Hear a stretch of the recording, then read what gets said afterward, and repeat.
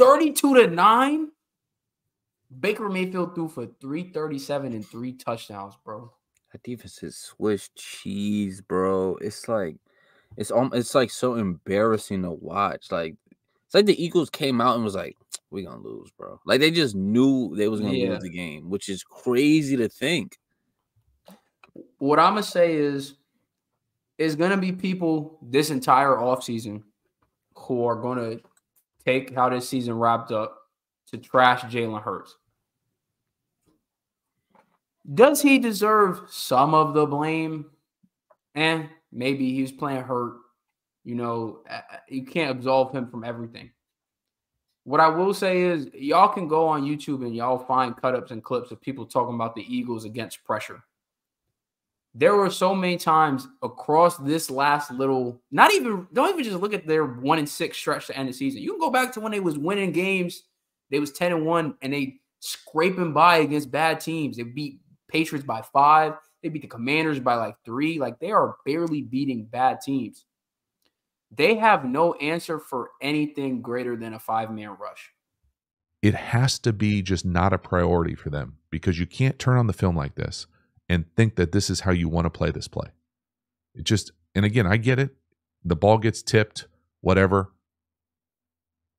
But it's not sound football. You don't want your quarterback getting hit in the back ever. I feel like I talk a lot about running back protection, but it is really important, specifically on third down. It looks like he's confused.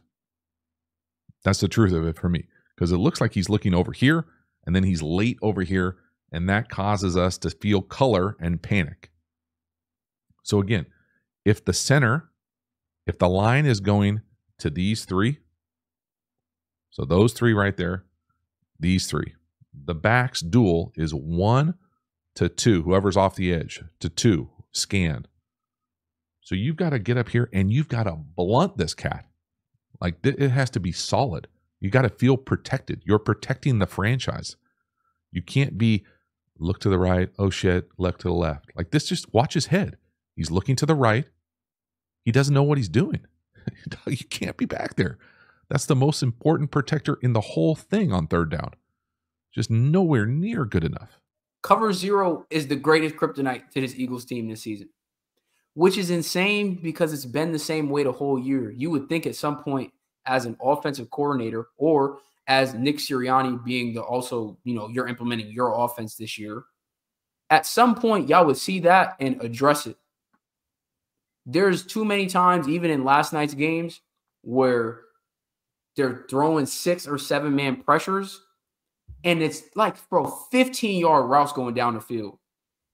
Hurts can't even, there's nobody for him to throw to. You cannot put all the blame on him. And you can't even put it on the O-line because there's only 5 of them. You either have to address it by keeping more people into block, or we have to have hot reads. Dude's got to know I have off man. If this guy goes, I got to turn and look now. You have to give Jalen Hurts an out, or else he about to just run for his life, which is part of how he ended up getting hurt.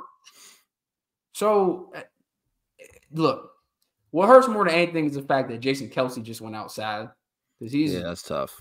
In my opinion, the greatest center to ever play the game, at least of our lifetime I've gotten to watch. The way he was able to be as dynamic of an athlete as he was, being undersized and just a cornerstone for the position for a decade. But this is insanity, bro. To get routed by the Bucs after all the jokes we made about the NFC South all year, that's insanity. So the NFC East, between what the Cowboys and the Eagles just put out in the playoffs, y'all the real laughing stock of the NFL this year. 100%, bro.